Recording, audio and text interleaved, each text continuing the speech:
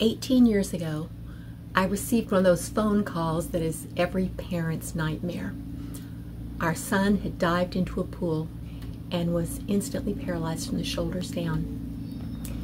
To say that all our lives changed would be putting it mildly. That thing I say at the end of every video, the most creative solutions and the best stories begin with the biggest challenges, I know it's true. In today's video, I'll be sharing some amazingly creative solutions and introducing you to our son Daniel.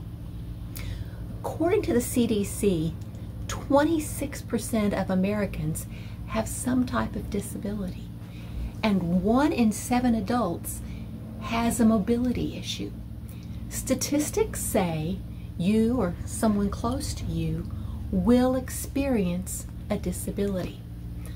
I'm not exaggerating when I say that good design is life-changing. If you think this doesn't apply to you, please keep listening.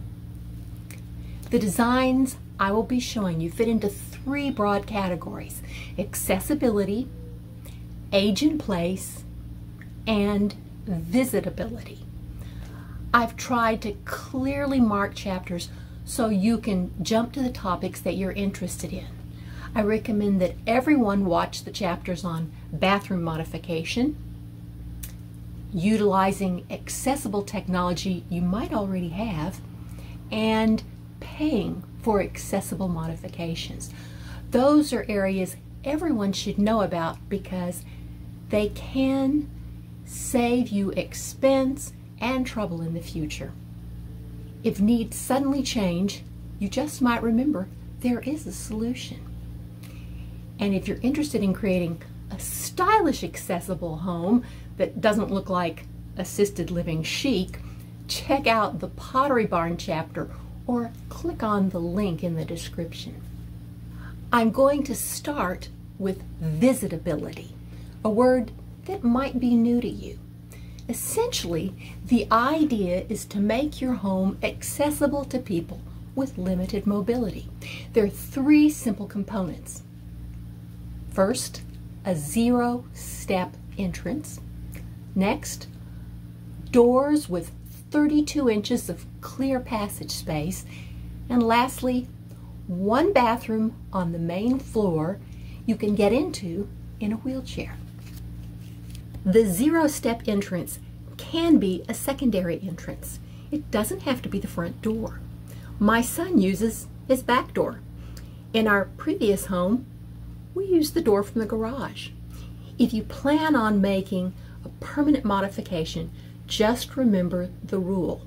For every inch of rise, you'll need 1 foot of run. That's about a 5-degree slope. If you have a 6-inch step, you need a 6-foot ramp. In our family, we also use portable ramps that can be purchased, rented, or constructed for temporary use with visitors. Don't tell anyone I told you this, but if there are people around to push the wheelchair, you could get away with a much steeper angle. People in wheelchairs don't get invited into other people's homes very often. Even an imperfect situation is better than being excluded. Exterior doors are required by code to be 34 inches wide. The doorway to keep in mind is the bathroom door. Having a main floor bathroom makes it possible for anyone who struggles with stairs to confidently visit. If you already have a main floor bathroom but the doorway is, say, 30 inches, an inexpensive workaround is an offset hinge. I put a link in the description. By removing the door protrusion, you can easily gain an extra 1 to 2 inches. A pocket door is another solution, but more complicated. The most challenging aspect of the bathroom is making it large enough for a wheelchair to get in and turn around. an area approximately 5 by 5. But in my experience, the wheelchair accessible entrance is so welcoming. All other failings are forgiven, even a burnt dinner. That's all it takes to be visitable. There is a happy trend to build new communities where all the houses are visitable. When my son Daniel was in grad school, he lived in a newer townhome style apartment where all the units had at least one door with a 0-step entrance. I cannot begin to describe what a blessing that was. If you have connections to new construction, I encourage you to make new builds visitable, or mention the option to the people who make decisions. The cost in dollars is negligible at initial construction and priceless in the long run. I will just tell you from this side of 60, aging happens much faster than you expect. However old you are now, it's the time to plan for aging in place, unless you just want to live in assisted living. The logical place to start for age in place is the same as visitability: a 0-step entrance, wider doorways, and a main level bathroom. All you have to add is a main level bedroom, and you have single level living. If you have those 4 things, this will be easy. When we remodeled our home 6 years ago, our goals were visitability and age in place for ourselves and my parents, who were both in their late 80s at the time we began the remodel. My father passed away during that period, and my mother moved in with us 5 months after we finished. It was such a blessing to have her with us for the last 3 years of her life. A quick look at our remodel includes the ramp constructed of pavers with a lip to help define the edge, since we do not have handrails. I added some tall pot plants for purely aesthetic reasons, but my son likes the way they visually define the curves without him having to look down. In our video exterior makeover, linked below, I share how handy a 0-step entrance is. About 36 million falls are reported among older adults each year, resulting in more than 32,000 deaths. And up to 80% of falls occur in the bathroom. Grab bars in the shower and next to the toilet make it safer as people age. A little forethought during a bathroom remodel can save lots of money in the future. Simply adding extra wood during the framing process makes it easy to put grab bars exactly where you need them and hit a stud. You can't rely on toggle bolts, which only hold 30 pounds. I guess that explains why the towel bars never stayed up in my kids' bathroom. Gymnastics lessons. To make our bathroom accessible for age in place, it's easy to add a purchased shower chair and grab bars. Side rails can be added to the toilet. In addition to bathrooms, kitchens can be made more functional for older cooks with ideas like having a spot to sit while doing meal prep. My mother kept a tall stool in her kitchen from the time she was in her mid-70s. Levered handles on doors or faucets are simple solutions when arthritis makes hands stiff.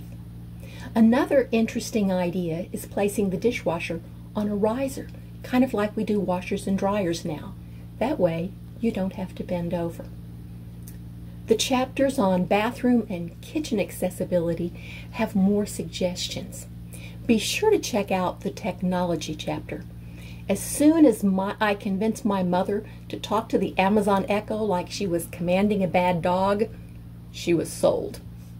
Visitability and age in place are essentially off-the-rack designs. True accessibility is more of a custom-made suit designed to perfectly fit one person.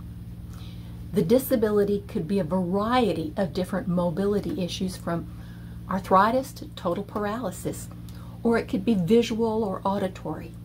I am only going to be addressing mobility issues in this video. Our home is designed for visitability and age in place, so it's time to show you the real deal. Daniel's house, which is a 5-minute drive from us. But before you meet him, I'll tell you a little about him. When Daniel was in college, he broke his neck in a diving accident. There was no alcohol involved. It was a dislocation fracture of the 3rd and 4th cervical vertebrae, meaning they stretched apart and became misaligned, causing permanent damage to his spinal cord, leaving him completely paralyzed from the shoulders down. He was hospitalized for 4.5 months, where, with the help of wonderful doctors and therapists, he regained the ability to breathe, eat, speak, and learn to drive a wheelchair. We learned how to provide all his care and teach future medical providers about his injury, since few are familiar with this level of spinal cord injury. You're probably thinking, that's just horrible. Those poor people. It's okay. Remember, the most creative solutions and the best stories begin with the biggest challenges. Our family is very creative and has lots of stories. A quick story that tells you about how pragmatic and stubborn Daniel is. In the rehab hospital, a social worker told the patients about a federal program called vocational rehabilitation. People who have employment challenges because of injuries can get financial assistance with tuition and educational expenses. His response was, I hope they don't find a cure for spinal cord injuries until after I get out of school. I do not recommend breaking your neck to get a free education, but I will tell you that the young people in his law class had an average of $200,000 in school debt. Thanks to Voc Rehab and some wonderful scholarships, he had minimal debt. He now works as a securities lawyer in the DC area, and we're still waiting for a cure. Now, here's Daniel. Okay, Daniel, you want to introduce yourself, or do you want me to do that? I guess you can introduce me. This is Daniel. He is the oldest of 4, and he has very strong leadership skills. Don't all first children. He has always been a very positive, determined people that likes to solve problems. He was still in the hospital. It was about couple weeks before we left the hospital, and it was in a kind of a quiet moment, and he said, you remember, Mom, when they used to put blindfolds on us in elementary school and ask us to figure out how to do things? And I said, yeah, I remember. And do you remember what you said? He said, I always liked doing that. And then he said, you know, this is kind of like that. So I think since he broke his neck, he's always enjoyed the challenge of figuring out how to do things. Okay.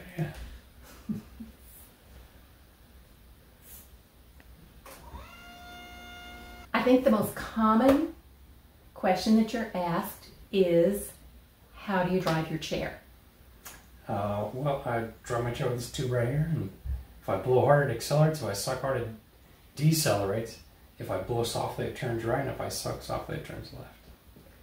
I knew you had the answer to that question because I've heard that question asked hundreds of times, right? About right? Oh yeah, people always want to know how that works. Yeah. Okay, now, here's the next question I see asked. What's the second tube for?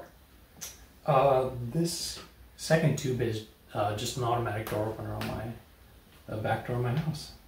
That was kind of a life-changing moment when we realized there was an automatic door opener that was just available online. I don't remember it being terribly expensive. We can link it below so people can see where that is.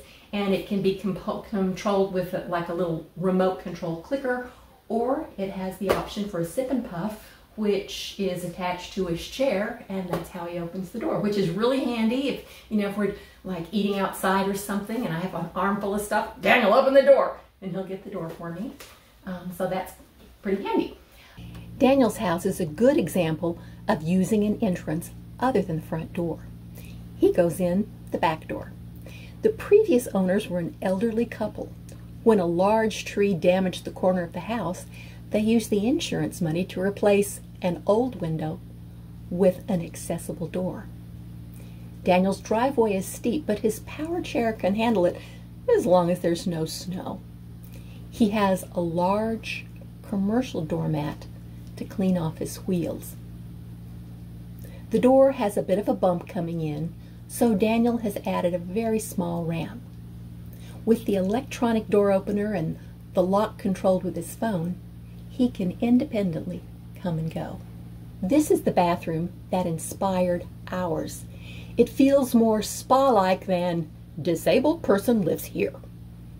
You know how cold it feels in the shower when the water's off? This arrangement allows him to stay under the water and also have the snake for rinsing off. The extended shelf off the back of the shower is extremely handy for all those bottles in the bathroom, as are the little command hooks on the wall. I will repeat, install large sections of wood securely when you're remodeling or framing any bathroom walls to easily put in grab bars. If you want a roll-in shower, the floor must be lowered so it can be sloped toward the drain. Daniel had an unfinished basement with wooden framing. Our shower was over a crawl space. We cut down the original floor joists and reinforced the area under the shower. In our Colorado home, we had to bring in the guys with the jackhammers because that bathroom was on concrete slab. If your bathroom is on the small size and you want a roll-in shower, make a wet room by tiling the entire bathroom and leaving the area open. The easiest way to create an accessible vanity is to measure the height needed to roll under and mount a pre-made one-piece vanity top to the wall using side supports with a spanning front support. This is where customization comes in. Wheelchairs are different heights. Daniel never used the vanity, so decided to just pass on it and save money. If he ever changes his mind, he'll get one that he can easily roll under to reach the sink. If he wants something stylish, he can get one from Pottery. Faucets should be levers easily turned with the back of the hand. That's helpful with arthritis and lower cervical injuries. Toilets come in different heights. A higher toilet with a grab bar is convenient for people with a range of mobility issues. Commercial toilets also include shorter ones, which could be used for little people or others who need lower facilities. And bidets with warm water can be added to an existing toilet, and they're readily available today and very handy. Toilets are easily switched out, so don't be intimidated. Daniel does not cook, so we've never had to make a kitchen accessible. I'm going to give you as many ideas as I know about. Your job is to select the ones that best suit your situation. The counter height is the first thing to start with. Again, measure the wheelchair or the height of the cook to determine the perfect height of the counters. If there are going to be multiple cooks, make sure each has an area with a comfortable working height. If the cook will be in a chair, keep the area under the sink and food prep areas or baking center open so knees and feet fit under. When selecting the right sink, there's so many options today. A seated cook might prefer a shallow sink or one with a built-in cutting board. Keep in mind, if there is more than one cook, it's not unusual to have a second prep sink in the kitchen these days. Adding a smaller sink does not have to be a huge expense. Then whoever gets the larger sink has to do the dishes. And talk about options. Consider all the faucets on the market now. You can use a lever or a wrist blade or touch activated.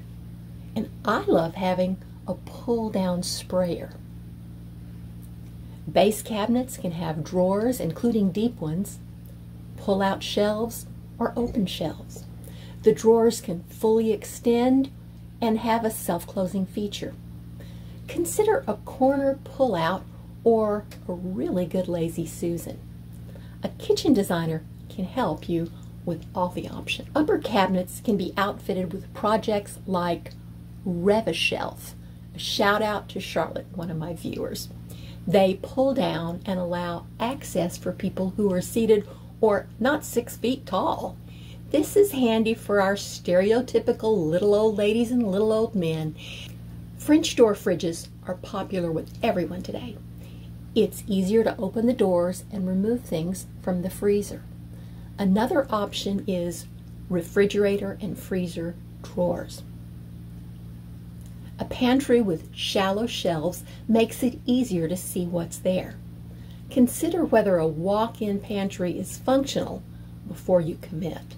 Wall mount ovens placed at an optimal height with a door that tucks away and a pull-out cutting board under the oven make it easier to use the oven without getting burned or dropping things. There are smaller dishwashers on the market that are accessible, but they are smaller. You can also get pull-out drawer dishwashers or elevator standard dishwasher so you don't have to bend over as much. Consider a drop-down seat next to where you'll be working if you have a hard time standing. This is Daniel's dining area. Tables come in 3 common heights. Your standard dining table, a counter height, and a bar height. Since Daniel's chair is really tall, he has a bar height table. His was purchased off a church listserv over 10 years ago. I see them all the time at Costco with 6 chairs for close to the same price as a standard dining room table. At one point, Daniel used a regular desk in student housing and put cinder blocks under the legs to raise it up. At another point, he had a bistro table from Office Max to which he added a pull-out keyboard drawer. At work, Daniel uses desks on adjustable legs. But for Daniel, a desk just collected dust and clutter and took up floor space. He's been working from home since the beginning of COVID lockdown, so this is where he spends most of the day in his totally customized workspace. One of the first accommodations he asked for at work was a second computer screen. It was so handy, he said everyone else started asking for one. He then wanted the screen in his home office space to be mounted on the wall with the option to adjust it so he could even work from bed after he had surgery several years ago. At that point, he realized he didn't need a desk. So he eliminated everything that was not needed, added exactly what he wanted, and was left with this. You can see the 2 computer screens that are linked to his work laptop that has its own custom-made carrier. Thanks, Dad. He has a microphone on an adjustable boom so it will be right by his mouth. Important since he uses voice-activated software, Dragon Legal. His friends were so impressed with how fast he could dictate that they wanted him to teach a class using it. He also has an iPad to monitor his exterior cameras and a light mounted on the wall. I remember when the Amazon Echoes first came out. It was kind of an early release, kind of limited access program. So yeah, I got that very first one right away. And what things have you been able to do with an Amazon Echo? We are specifically not referring to her. We refer to her as she who must not be named, because invariably if you say her name, things start happening. But tell me about the things that you've done in your home, and then I'll let people know what you've done in my home. Yeah, I've hooked up the Amazon Echo to obviously all my lights, my thermostat, fans around the house, space heaters, the TV, pretty much anything I can connect it to, I'll connect it to. So just random switches here and there. My laptop, I'm able to turn on and off with that switch. Attic fans, bathroom fans. Now, there are some other options that are available that you have not done. One of them I know of is window coverings. Yeah, I've done automatic door locks, and I can control those with the Amazon Echo, but I haven't done window coverings, and that's mostly just because those are expensive. I got all the lights. I've had all the light switches probably for 5 years now, I suppose. Mm-hmm. And they were a little bit pricey. I think they were probably $40 to $50 each for each light switch. Well, window coverings are like well over $100 for the motorization of each window. So that adds up a lot faster when it's one of those devices where you maybe open it once in the morning and close it once in the evening. So, and you can, a room is perfectly functional with the blinds open or shut, whereas you might not be able to function at all if the lights are off in the evening. Okay, so there are, like I would assume, built-in light fixtures that you have to invest in, but I know in my home you've done my lamps, and how does that work? I mean, really just the same way. It's just a standard LED light bulb. They're pretty cheap. You probably get a smart bulb for under $10, and they'll just plug into a conventional light fixture, whether that's in your ceiling or in a lamp, and that's probably your cheapest way to go. Okay, now Daniel did my living room and a light in my bedroom, the bedroom that I use now, but that Grandma had used before she died. And my mom absolutely loved it because she was a bit of a night owl, and she could stay up beyond when we did. And all of the lights were networked. And you have it in your house where you can say something like, turn on movie, and it will be just the lights you want for the perfect movie viewing experience, and it's got the dimness and the lights that you want, and it'll turn off the ones you don't want. Or you have one that's like, I'm home, and it turns on all the lights in the house because you're home. So that's really cool. What do you think is the best way to learn how to do that? When I did it, it was a very new feature, so I had to figure out how to do everything on my own. But nowadays, there are tons of YouTube tutorials about how to program it. Okay, so I will link in the description below some of those tutorials, and you'll have to tell us which ones are your favorites. You also control your thermostat. How does that work?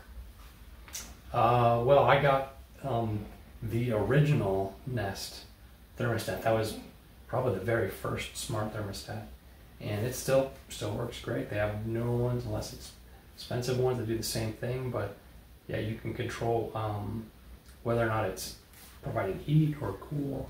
You can control the exact temperature, and it's been extremely reliable.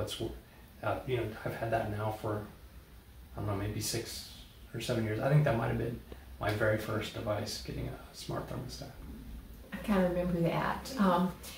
And you know how when you go into like a nursing home or facility with elderly people and they all have on sweaters in the middle of July and it's still a little warm in the place? Well, when you have a sedentary life like old people or like people with cervical injuries, you don't generate as much body heat because you're not moving, and it's our muscles that create the heat in our bodies. So Daniel likes to keep his home a little bit warmer, and he also does not have the ability to cool himself, so he can't run around the house and get warm, and he also can't fan himself and perspire and all those things the rest of us do to cool ourselves. So the external control is very important for him. So that's why some of the things that were really helpful were a fan. He has a little fan on his bed, a little teeny fan, so he can turn on his fan if it gets hot in the night. He doesn't have to wake me up, which is really nice. I enjoyed it because I was living with him, 6 or 7 years ago, and you started doing the fan even then, that long ago, and it was wonderful to not have to get up in the night and take blankets off and on, turn on the fan. We have a space heater. He can control the space heater. That's very, very nice that he has a great deal more control of his own temperature now. Now, you also use your phone for some things, and I don't really know what you do with the phone. What do you do with your phone? Well, everything is connected to my phone and the Amazon Echo, so I have multiple methods of controlling every device. So I can, use this stick to tap on my phone. I can use voice control with the phone, or I can use Amazon Echoes to control every device. Yeah, for me, it's really important to have redundancy, just because, technology fails. The internet's going to go out, and so then the Amazon Echo won't work. Or, your phone has some kind of issue and it's not working, so you got to use the Amazon Echo. Or there's some kind of glitch going on, so you just have to manually hit the switch on your phone. So I like to have multiple methods of being able to control every device. Okay, another thing I know that you do is you have the little Wise cameras, so you can see like when a taxi arrives or who's at your front door, and then you can unlock the front door. Yeah, I guess I forgot to mention, so in addition to all the other devices I have hooked up to my Amazon Echo, I also have a series of cameras and outdoor lights. I often have taxis. That's how I get around everywhere. And or I'll have food delivered, and it's difficult for me to check who's at the door or who's arriving or whether somebody's arrived. And I can't really look out the window as easily as other people can, or go outside and look as easily and quickly as other people can. So oftentimes check on, I have some Amazon Echo devices I can use. I have a tablet that I kind of can use as almost like a monitor and a security station. You can just constantly be showing me all the cameras, all the different camera views, so I can see who's at the front door, who's at the back, or who's in the front. And I can answer, the video doorbell that way. So same thing, I can use the Amazon Echo, a tablet, a computer, or my phone to control all those devices and view them. Fortunately, Daniel's really good with tech. My husband's good with tech. Me, I just enjoy the benefits of it. But it's been a real life changer, a real source of independence for you to be able to control your environment so effectively. Now, I know that there are other things you can have, ovens and garage doors and I don't know, all kinds of things attached to it. I'm not even familiar with all of that, but that's the sort of thing that a little research is very, very helpful with. And I can imagine these things. I know they are excellent for people with disabilities. And I know that my grandmom used them. So they're wonderful for age in place. You do need to have somebody that will do your tech support. Whenever things didn't work, we would invite Daniel over. We'd feed him dinner, and he would be our tech support. And he would, every time something doesn't work, I'm like, Daniel, come over and fix these things. And he would always fix them for me. He still does fix them. He shows up and fixes them for me. So it's really handy. I appreciate that. And it's great. Daniel has done Amazon Echoes for everybody in the family. So the nieces and nephews can call you and look at you and play video games with you. They'll go online and play something and have the Amazon Echo so they can see each other and talk. And so it's been a fun thing to do, and since we're living in different parts of the country, it's really been helpful. Hey, thanks. Daniel also has one of those robotic vacuum cleaners, but I forgot to ask him about it. He has all hardwood floors and less furniture than most people. He upgraded to a programmable vacuum so it would get stuck less often. He's moderately happy with it. In July, just 2 months ago, Pottery Barn rolled out a new line called Accessible Home. They have taken designs you can find other places and made them attractive. No more assisted living chic. My father had a chair that functioned like this one, helping him to stand, but there was only one style and a couple of fabric selections. I'm impressed with all of Pottery Barn's choices. I love this French-inspired table with the metal base and a marble top. Unfortunately, it's too short for Daniel, and they only have one height option that I see. The desk options are wonderful with adjustable heights. There have been adjustable queen-size beds for 25 years that I know of, but now there are attractive options for the frames. A C table would have been so nice for my mom when she preferred to sit in her comfy chair rather than come to the dining table. I also like these drop-down tables and desks. Check out the beautiful bathroom designs, sinks, tilting mirrors, attractive grab bars that don't look like a public restroom. I have a link to the website in the description so you can check out their creative solutions. So how do you pay for it all? Some home modification expenses can be written off on your state and federal taxes.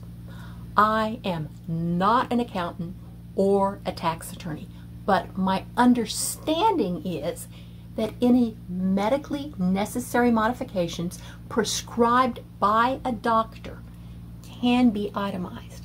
Plus, here's the big news. Some, not all, some states allow homeowners to write off modifications even without medical necessity. That allows homeowners to make their homes visitable or plan for age in place before it's needed. For example, in Virginia, my understanding is a homeowner can write off $5,000 worth of modifications each year, and a larger expenditure can be spread over 7 years. So if you spend $35,000, you can write off $5,000 each year for the next 7 years on your Virginia state taxes if you have done modifications that make your home accessible. I'm not sure about the documentation process. Remodeling a bathroom or redoing an entrance? Be sure to include accessible features. Talk with a knowledgeable accountant in your state to find out about potential tax benefits at the state and federal level. It could make a huge difference. If the person needing the modification is disabled or elderly and has limited means, I included sources of possible funding in the description that you can print out. The next 60 seconds are technical. If the person needing the modification is disabled on SSI or SSDI and qualifies for Medicaid, there is a one-time option for home modifications. That sounds great, but there are a few things to know. First, the application process is cumbersome, and the wait time for approval is lengthy, like 6 months. After you have approval, the work can begin, but not before then. There is also a maximum dollar amount, so you really need to prioritize. The modifications can be made to a rental or the home of a parent or family member the person lives with. The homeowner's income is not a factor unless the owner is the person with the disability. After Daniel's accident, we tapped into just about everything. My Rotary Club built a wooden wheelchair ramp in our garage so Daniel could get in the house. My parents paid for an inexpensive lift that the people from church helped my husband to install. The philanthropic arm of our local Builders Association modified Daniel's bathroom. A friend I had done decorating with donated laminate wood flooring for Daniel's bedroom, and 2 friends from church helped us to install it. After Daniel went back to college, he lived in student housing for the first 3 years. ADA required the university to have accessible housing. When he changed schools for more graduate work, undergrad housing at the university was the only choice, but not a good one at that school. We found a townhouse apartment community full of grad students in his program with visitable units that I mentioned earlier. ADA requires landlords to allow modifications for accessibility. The downside is the tenant can be required to escrow funds to return the rental property to its original condition. So essentially, you must pay for a remodel twice, up front, and the landlord gets to select the workmen who do the project. You can't just have volunteers. The landlord in North Carolina was a local man who probably owned 1,000 units throughout the Durham area. I wrote him a letter describing Daniel's situation and what we needed to do, and assured him that Daniel would be living there solidly for 3 years, an important consideration for a landlord in a college town. The man's response was an unbelievable blessing. First, he said we did not have to escrow funds to undo our modifications. He thought they would add value to his unit. Secondly, he donated a portion of the cost. And finally, his crew donated their labor. Our cost was minimal. We never met the man or even knew his name. There are so many good people out there. Don't be afraid to share your story, or too proud to accept help when you need it. And remember to be generous with those in need. Don't be discouraged, because the most creative solutions and the best stories begin with the biggest challenges. See you next time.